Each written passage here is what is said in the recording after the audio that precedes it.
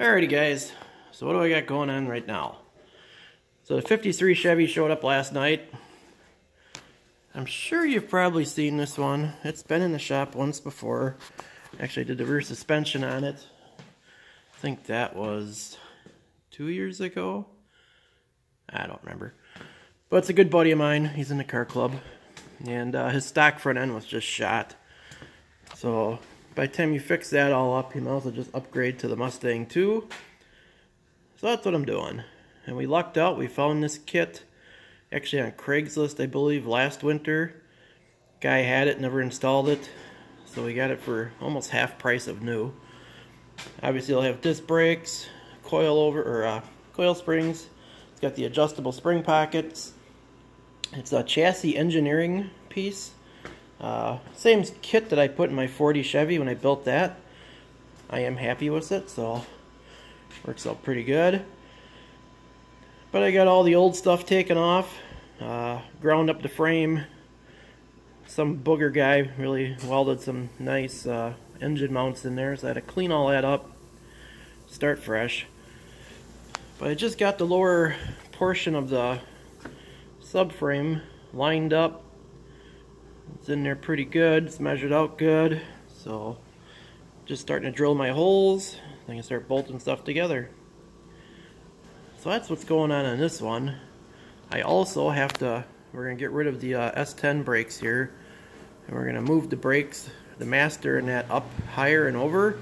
Because right now on this particular car, you can't get the valve cover off when the engine's in. So we're going to do that. And I have to wire it. And a couple other little putsy things. But this car should be out of here relatively quick. Probably in 3 weeks. And nothing really new going on over here other than I'm getting outnumbered by flatheads.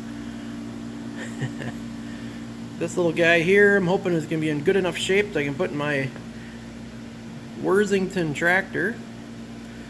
At least that's my goal. And this red one over here was the one that I'm going to use in the belly tank. But I don't know. I know flatheads are notorious for cracking, but it's cracked here, it's cracked there. I'm pretty sure it's cracked here, which explains why the piston's super clean. Probably was sucking coolant in. There were a couple cracks on this side too, I noticed. So I don't know. We do have a plan B and we have a plan C. Plan B is right there. This one was out of a 41 Ford delivery. A friend of mine pulled that out back in 1960-ish probably. It has been rebuilt. It's all sleeved. It's just been sitting. I think it's been sitting in his garage for at least 50 some years.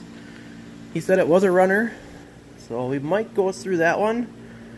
I mean, it's not like we're making an engine that has to go a million miles. It just has to go really fast down the beach. So,